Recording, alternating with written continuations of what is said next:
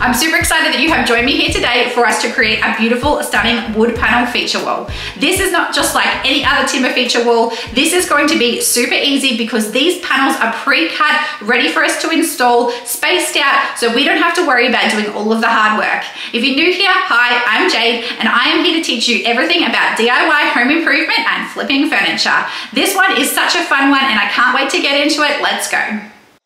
All right, let's have a bit of a brief look at the tools that we're going to need to complete this project before we get started.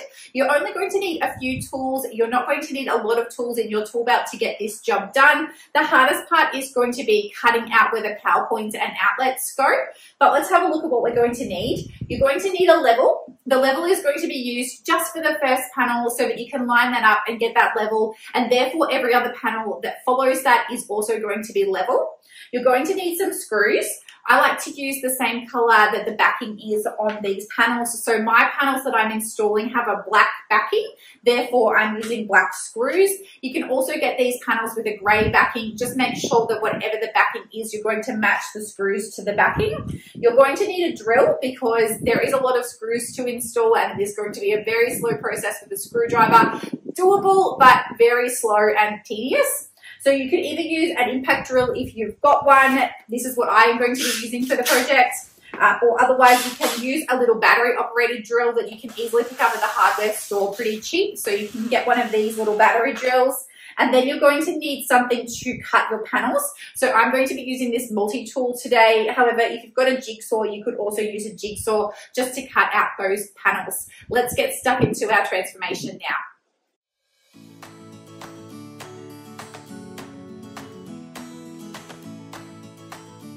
There are so many different ways that you can create a wooden feature wall in your home. This is just one way, and this way is a really easy way.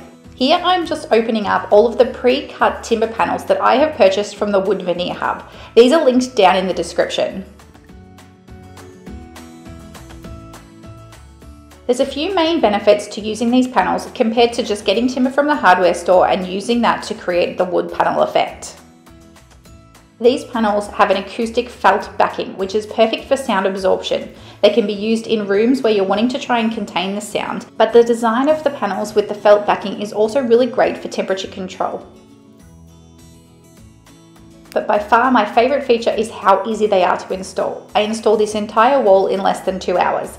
I simply laid out my first panel and grabbed out the level to make sure that it was level, and then I was able to start installing the panel with these screws. These are just black screws that I'm going through the felt backing into the plaster wall.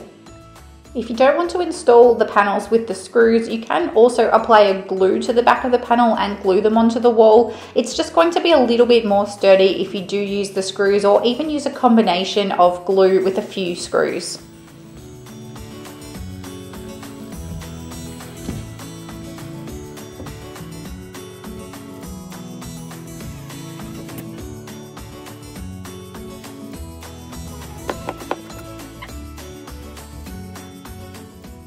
As you can see by now, the process is really quite easy. I'm just picking up each panel and then applying 6 screws in each panel to hold this onto the wall.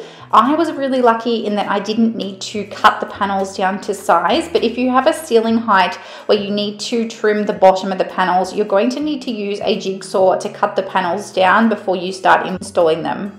If you don't have access to a jigsaw, this can be done with a handsaw as well.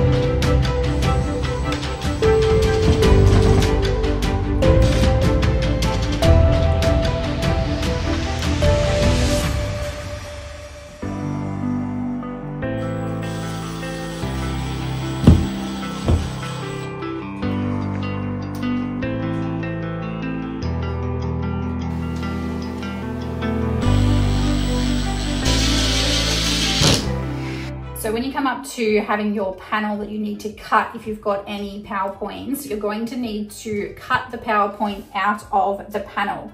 Now, what you're going to do is get your measurements, and then you're going to mark your measurements onto the panel. And I'm going to use a multi-tool, or you could use a jigsaw to then cut out that square that you need to be able to put your PowerPoint in, so that the panel just slots nicely over that PowerPoint. So you're going to take your measurements. What I've done here is I've taken my measurements from the outside of basically I'm lining my panel up here, and then I'm going to take my measurements from the outside of my PowerPoint, from the inside of my PowerPoint, up to the bottom of my PowerPoint, and up to the top of my PowerPoint. And so I've got my measurements here. You'll see that I'm going to measure from the outside of my panel 140 mil across, and then this measurement to this side is 260 mil. Then I'm going to go up 168 and up 250 until I get my little square. And then once I've drawn on that square onto my next panel, I can then cut that out so that my panel will slot on nicely. Once you've got your measurements, you're going to take your panel and put your measurements onto your panel. What you're going to need to do is measure all of the 4 marks and then rule them out, so you're going to create a square on your panel.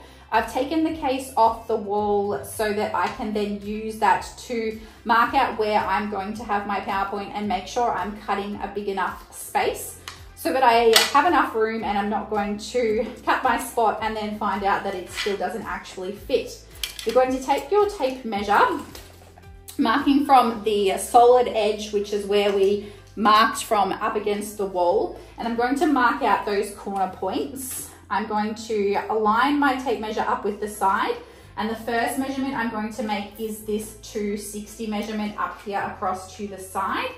You're going to then come across here, mark out your 260 point and just put a little line there.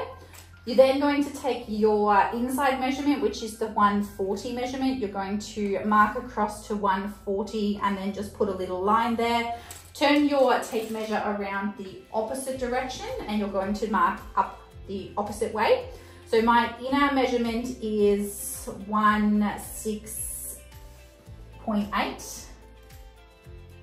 So I'm going to find my other measurements, and then I'm going to go up against that.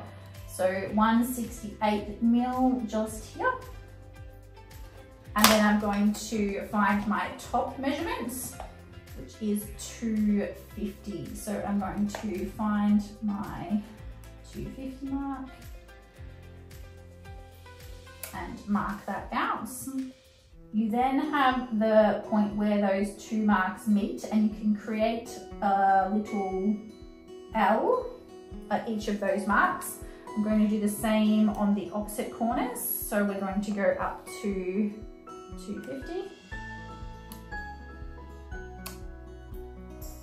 And the bottom measurement is 168. Making sure that my measurement from this direction is correct as well.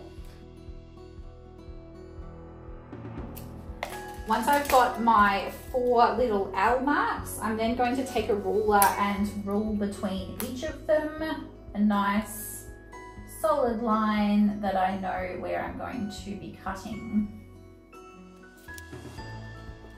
This is going to be the hardest part of the installation process, cutting out your PowerPoints. Thankfully, the wall that I am installing this on does only have the 1 outlet. If you've got a wall that's got multiple outlets, you're going to have to repeat this process a couple of times. So there you've got your outlet and you've got plenty of space. I've got a little bit of distance around it. When we did the measurements on the wall, I added a couple of mil because I want to just make sure that it's got plenty of space and that it's not too tight in there where I've cut that out. So now I've got that measurement there and I am ready to cut.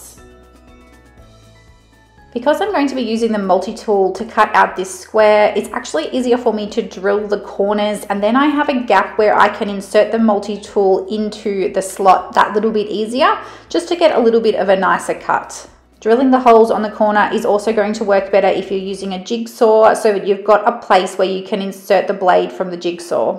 And once again, if you don't have any tools, a jigsaw or a multi-tool, you could do this with a little handsaw. It's just going to take longer. Once I had this cut down to size, I just then installed the last couple of panels onto the wall and I was done.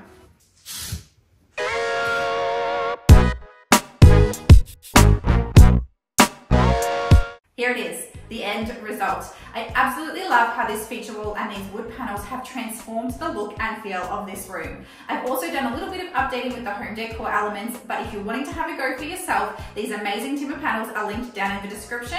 And remember, if you love a good home DIY, make sure you hit the subscribe button. See you next time.